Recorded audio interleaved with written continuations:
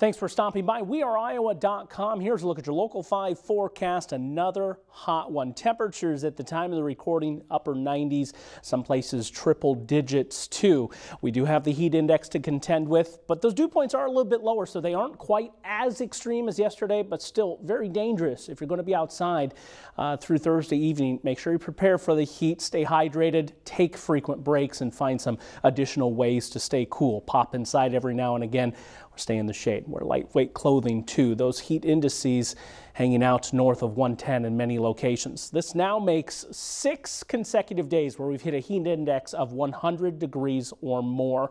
That's good for 7th longest on record, but the forecast calls for one more for Friday. That would take us up to that number 3 spot. That's only occurred 5 other times in recorded history for Des Moines. 2017, we had back-to-back 100-degree temps. We're still waiting on that official mark for Thursday, but very, very close. Should it happen, first time in 6 years. Heat warning continues for Thursday evening north of I-80, south of I-80. It's in place through Friday afternoon and evening. Still some heat indices north of 100, close to 110 down into southeastern Iowa. Cold front, very slow mover pushing across the state. That spelt relief up to the north. There is some rain back west on I-90 in South Dakota. I think that little wave trickles through North Iowa for Friday morning.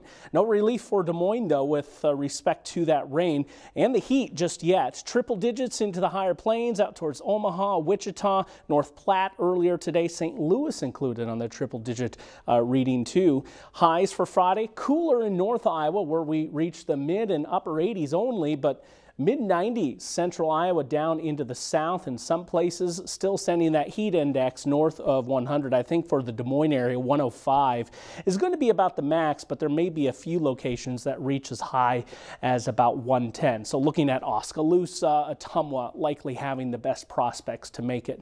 One last day of this extreme heat, and then it's breaking. I want to focus on that rain chance, and Friday looks to be about the best opportunity here. First half of the day, especially from about 5 a.m. to noon is that window we'll watch, but it's not going to be for everyone.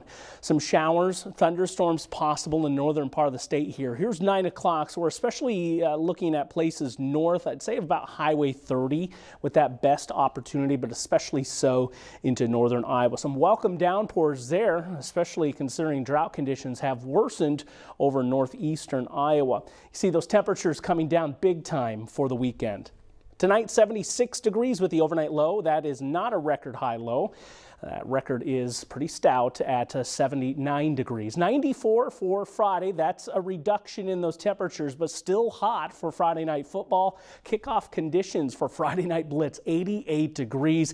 Be prepared to be hot out there in the stands. That relief just a day away though. Saturday, Sunday, low to mid 80s, comfortable there. I will watch near the state line for just the slimmest of margins for a rain possibility down into northern Missouri. Monday looks to be about the best prospect for everyone picking up some rain, but that's about it. In the long run, temperatures hold steady for a while, but then do try to creep closer to 90 degrees towards Labor Day weekend.